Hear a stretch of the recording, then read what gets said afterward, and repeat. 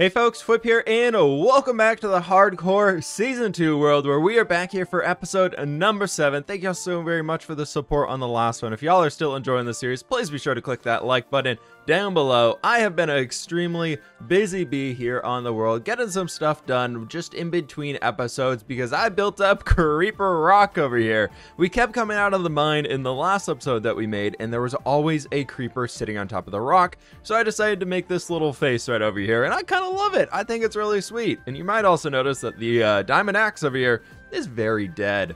On top of getting the big old potato field in from last time, I decided to spend a good while chopping trees, so we have so much stuff to be able to build with here coming in the near future, because I want to do a lot of building today. I want to build a fishing village or a fishing dock right over in this area, and actually a little bit of boat action off over the water as well. And I'd kind of gotten this carrot field started because we don't have too much in the way of carrots right now. One thing I've realized recently, as I've been running a second hardcore world over on the Twitch streams, because I'm doing one of those 100 days of surviving Minecraft challenges, and I play the game way differently over there. Here inside of this world, right now we're on day 81. And that world over there, we've been, we're on about day 40 right now. I'm farther ahead in that world than I am in this one, with half of the time spent on it, because I started doing a lot of stuff involving villagers and getting a lot of that automated stuff set up early between the melon and pumpkin farms, the sugarcane farm automation, and all that stuff. So it's kind of crazy being able to think about like what I did in 40 days versus what we've done in 80 days so far. I want to do a little bit of building down at the edge of the water because, as mentioned with the villagers, as I was just talking about in the other world, that's been awesome. And I want to set up all of our villagers over on the Mushroom Island. So I think we're going to be finishing up this little place in the next few episodes and starting off our city on the Mushroom Island. But first, to do that, we need to get a boat over here so we can do some fishing and everything like that for ourselves, because that's a great way of getting experience. Thank you everybody who left a bunch of great ideas, because the next one that everybody said was either, come on sheepies, I'm just trying to get over here. The ideas I was given by everybody was basically go do some fishing, get some experience by fishing because that's probably the safest way to do it, or go into the nether and start mining quartz. So I'm thinking today we do fishing and then we get in the nether next time. Now before we get to building of the actual dock area, I want to get ourselves with a new road coming all the way down here to help define where the remaining fields are actually going to be going. So if we send some of the pathway blocks right over here, and I'm thinking we probably bring it maybe actually over to this side, we can kind of do a little curve over there. And perfect. The pathway is set up, going all the way from our house down to the water right now. We've got about 2 or 3 blocks wide going throughout the entire place, so we can run around along it like crazy. Oh man, I can't wait to get the rest of these fields in here. I want to start doing some too tall flower fields here too. For some reason, this barrel entering into the mining area, I keep throwing every random thing I have on my inventory before we dive on down. I have so much wool in here now.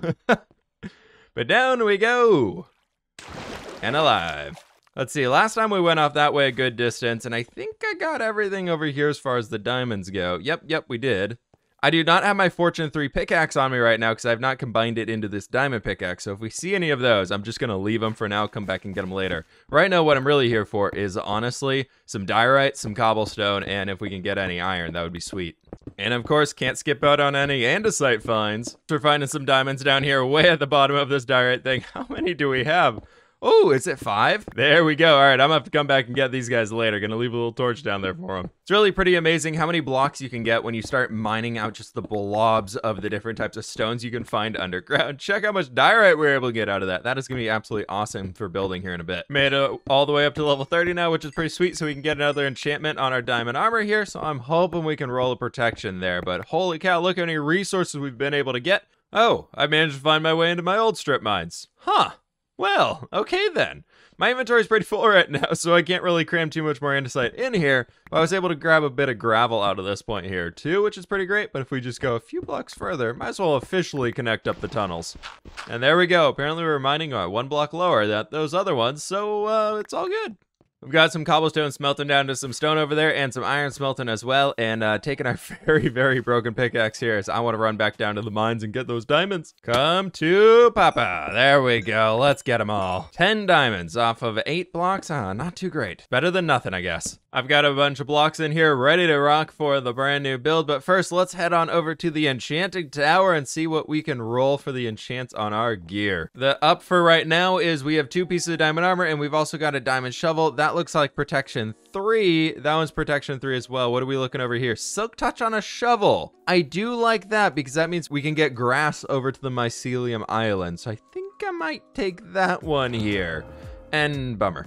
Okay, I was hoping for something a little bit more than that, but that's fine. It's fine. It's okay. Silk touch is still silk touch. I will take that. Now for this build over here, I want to do something slightly different than what we've done for the styles of the village back there. Well, I guess our house and our storage room, because I wanted to not use cobblestone for this one. We've used a lot of cobblestone. Ooh, look at those grass blocks right in there. We've used a lot of cobblestone in the build so far, but I really like how with the tower, at least, we went for much of a smoother approach with the stone. There we go. This should do it for the space for us here. But anyways, where I got the idea from for this build was I actually woke up, got out of bed this morning, and while I was walking the dogs, I was kind of looking at the houses around me in the neighborhood that I live in. And I had this idea because there's somebody whose house down the road had like a detached car garage to it, which I know doesn't make sense in like a medieval setting, but it gave me an idea of, let's throw some andesite down here for some block out markers here, is if we have that guy right there, and we're gonna do another one coming across. We have a 3 wide entrance to be a front, like this is the garage entrance right here.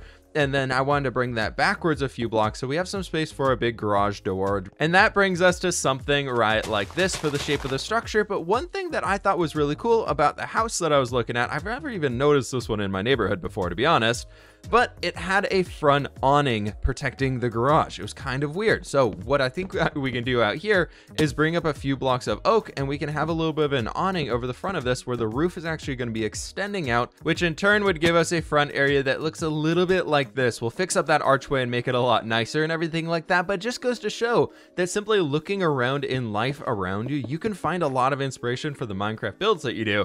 Now for this one, since I haven't planned out the build completely yet, the way I like to get started on these is just by using simple blocks to get started, and don't make things too complicated before we really get into the detail phase. I did lower the entire top down 1 block, and I brought these guys down 1 as well, just as a quick heads up there. And that was because otherwise everything out here would be way oversized compared to what we have on the rest of the buildings that we have going around. So I'm trying to keep a lot of the similarities in the size and shape for how we do these houses, but really playing with differences in the texture. Now we have a big flat wall on the back here. We've got a big flat wall right over here, and we've just got a bunch of big flat walls. So we're gonna have to really mix that stuff up as we're going throughout here. I'm okay with having some flatter space, but yeah, I don't want it to be everywhere. So let's get up here a little ways, where we can start the roof action of just taking some slabs all the way around here, and then doing a little bit of the doubled up slab action right like that. And then we're gonna do the same thing right throughout here. Getting the last few buttons here on the front because I wanted to give you an example of how this awning was going to look throughout the entire structure, or at least on this front side. We'll figure out the rest of this stuff as we go. Got the buttons up there too because, you know, we gotta have some good buttons on these builds. We can't do this build without any buttons, but that kind of thing right there, that idea is what I really wanted to start playing with. And then inside of here, we can do those little wooden archways that I also do love to do. But I'm a big fan of that. And now I had an idea here is if we took some stripped spruce log and actually brought it all the way down here to help add some extra depth into the structure and some more supporting, and there went my diamond axe. Okay, goodbye, buddy. Some more supporting beams to this front section here. Since it's kind of an older building and we're not super sophisticated and everything like that, going for that more medieval style, I feel like we have to have some form of a support beam throughout this area. So on top of what we have in here, I was thinking we could bring these little beams throughout this way or at like and so, and that'll help those things feel like they fit in a little bit more. Adding an extra layer to it, the extra half slab coming down, helps to feel like we're really supporting everything up there.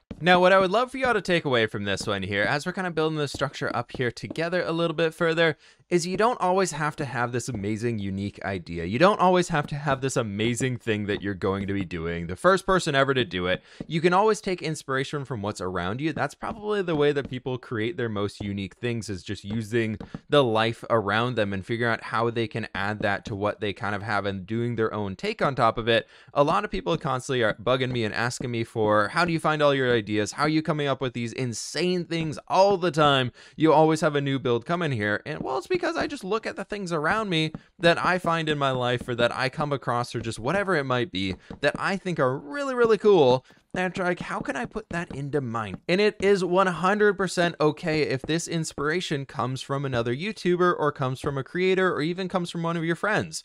If you did something inspired by something one of your friends did, or say you're playing on a Minecraft server with them, I'm not saying copy their build because that's not right. But if you are inspired by what they did inside of their build, maybe how they did a roof shape or how they did something, some colors they use, some blocks they use, and you're like, oh my god, I want to build something using that. It's so absolutely amazing.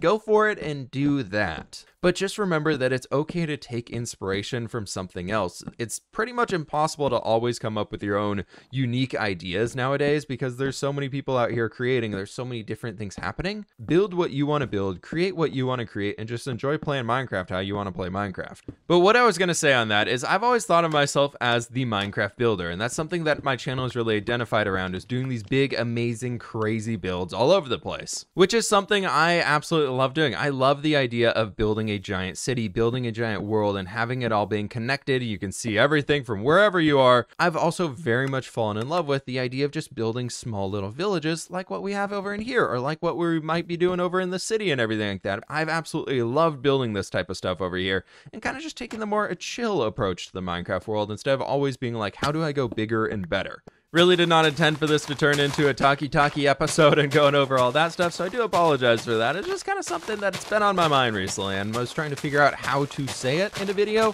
and it just kind of worked for today's video. So hopefully that at least hit the mark for one or two people. But overall, this structure is really coming together, and I'm thinking for the windows for these ones, nah, I did bring glass. We're not going to skimp out on that. We're going to actually use some lovely glass windows, and we look at that right there. Oh my gosh, we got some trapdoors around the window. Starting to get some of the texturizing in here. The way I like to do this stuff to begin with, at least, is just pick a little bit of a spot over here. And actually, since we have this as a big face here, I'm thinking these two guys, we're going to bring some more of the stone brick in. And maybe actually on this side, just to give it a little bit more oomph and pop it out a touch, we can do that and throw some stone brick stairs on the front of these, just to help it feel like this is actually its own face there. I know it's a flat line going across, but if we do that, that should help it out quite a lot. But as mentioned though, just tiny little bits of diorite around here, really not too much on this back face, more going around the front so it looks like it's ocean spray. To me, this feels like it's slowly turned into a challenge of, can I build a house just using the off-stone types of andesite, diorite, and granite?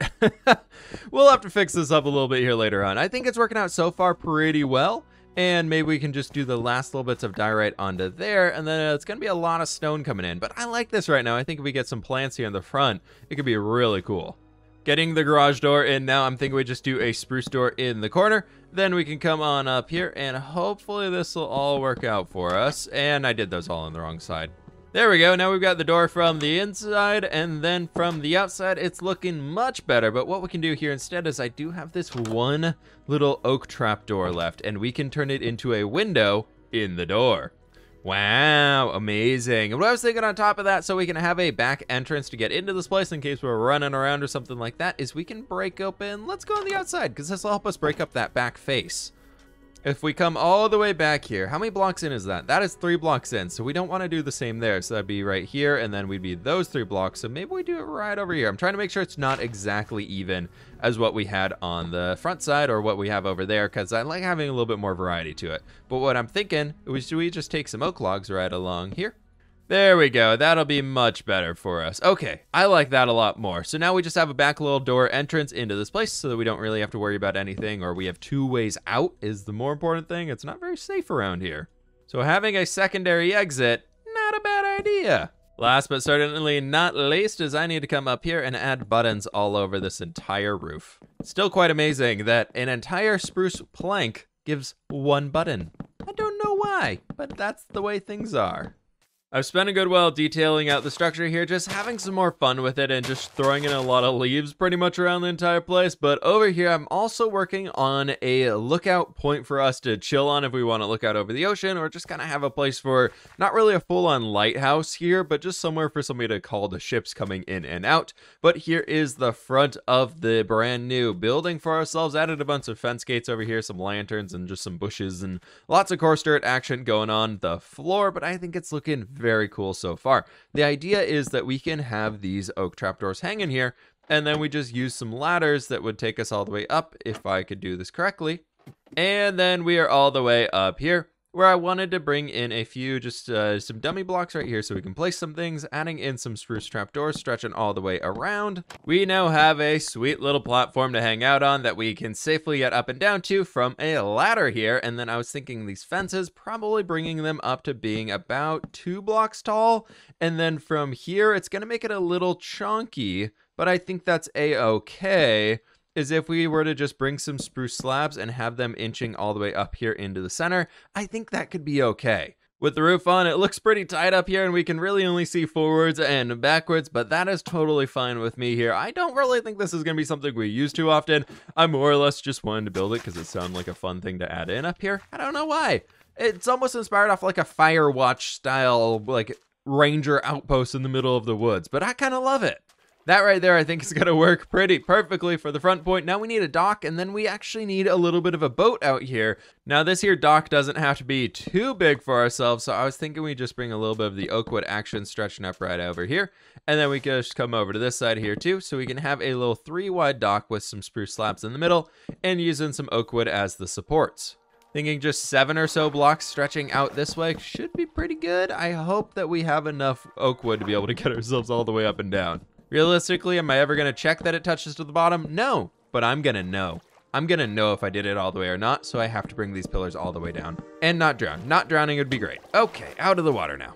Got a few lanterns left for ourselves, so I think we just leave those 2 guys on the front there. And then I do have a 3rd one, but I don't think it really needs to go back in this point. Do we want to add some fences along here too? It doesn't look bad. It doesn't look bad, so I think we're going to do it.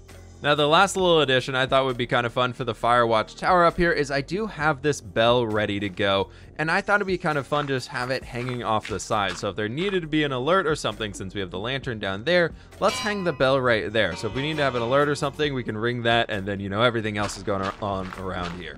I've spent a bit of time down here just adding some random things around the place on top of what I've already been doing and just getting mentally prepared for building a boat and realizing now that this episode is probably very long at this point in time. So welcome, I guess, to a mega episode. If it is, if it's not, I guess I edited a lot of it out. But anyways, I dropped this down a little bit over here and added a jut out so we can actually park a Minecraft boat in there, because right now this little ledge that we have right there be a little hard to use a Minecraft boat on. What I wanted to do was get all the way out here, not going too far off of the edge. I've had a few issues with drown popping up around me, and how can I get quickly a block just out here that we can use? Probably just building off the kelp over here to determine where we actually want to put this structure or the boat that we're doing out in the water. Took the rest of that Minecraft day to get the pillar gone, but anyways, we're up here and I consider myself an okay Minecraft boat builder, and I'll be honest, I really hate that we are exactly centered on that.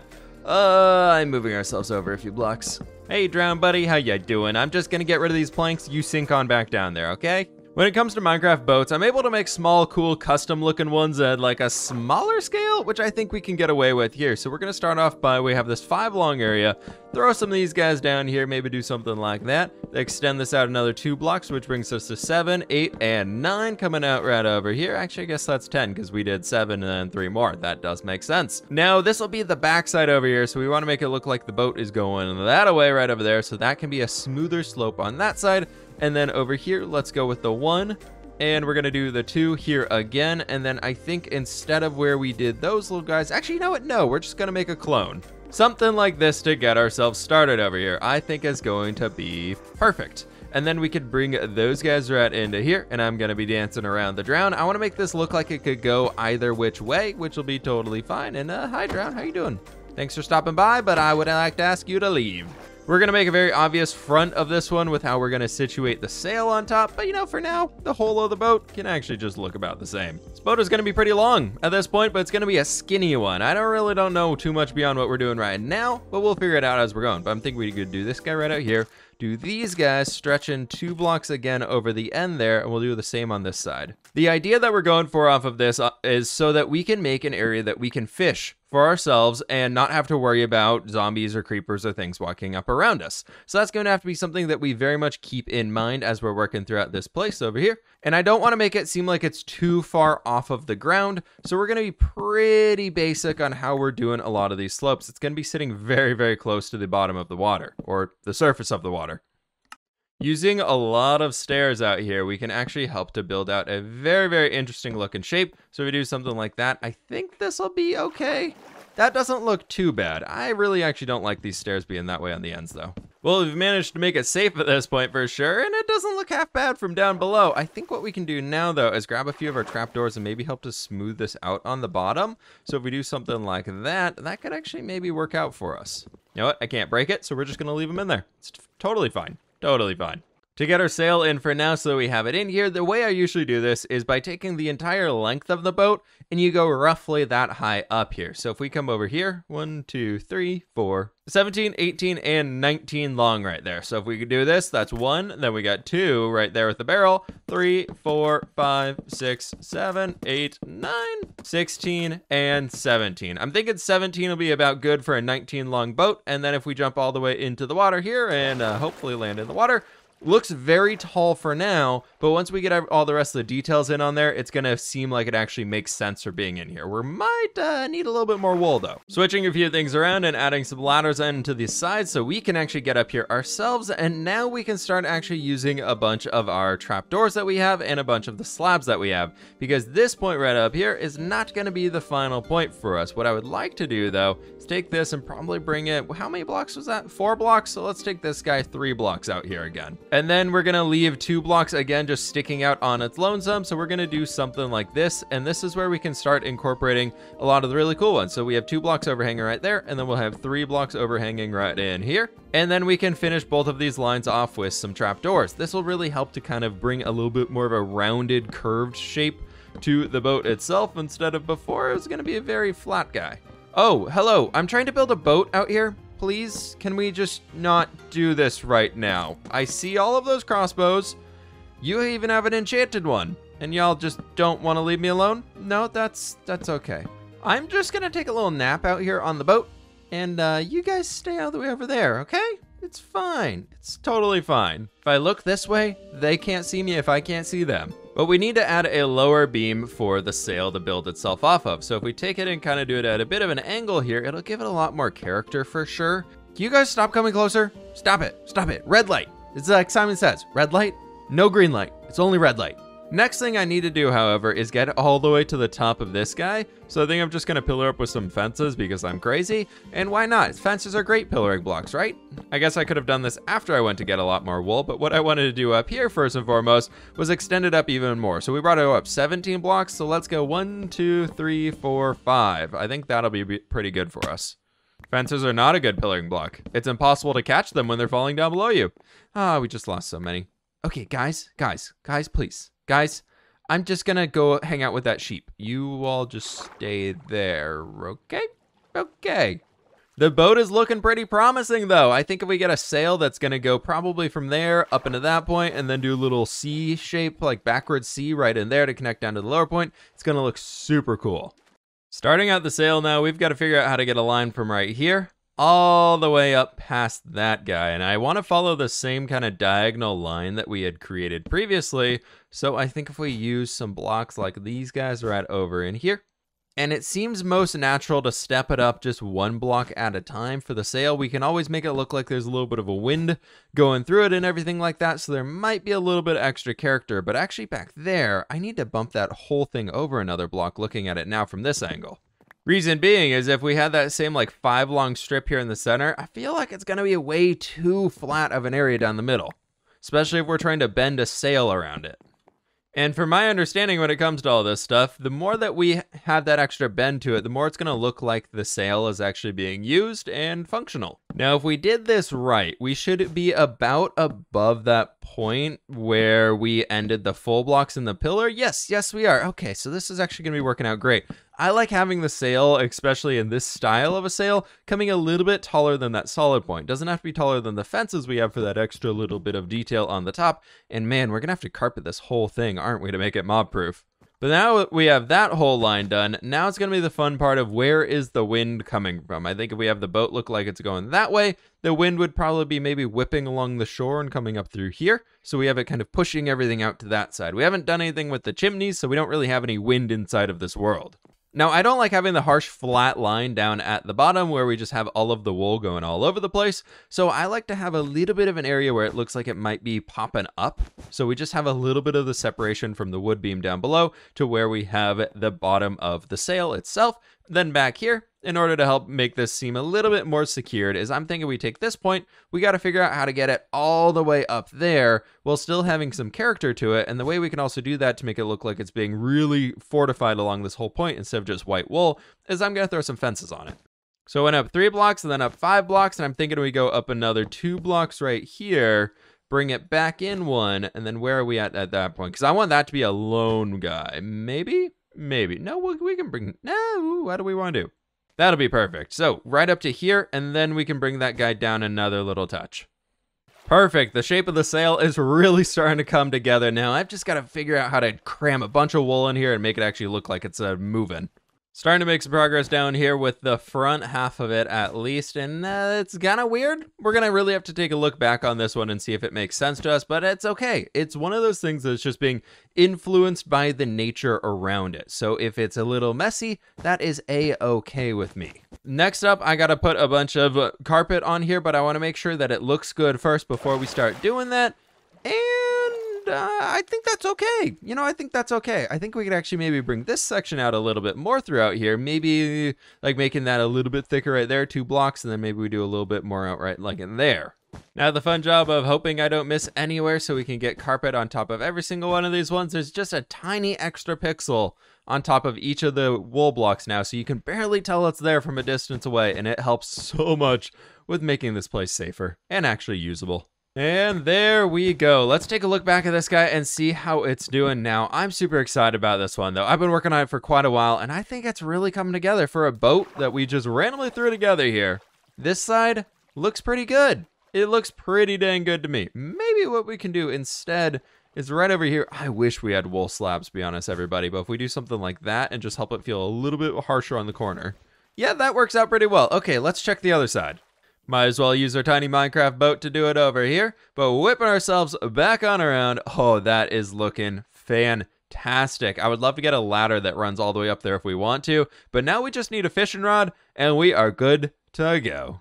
This is a life here, huh, Quesadilla? Just looking out over our lovely village, fishing up some fishies over here, about to get our first fish of the hardcore world. Oh, hopefully it's a good one. Hopefully it's a good one. Hopefully we don't miss it. What do we got going down here? Come on, Bobber. Come on. Let's go. Let's go right now. It's gonna happen in just a second. And there we go. We've got ourselves a cod. Do you like cod? I don't really want it. Here, we can put it in there. That's totally fine. We have a barrel built into the storage beam of our structure. It's the best.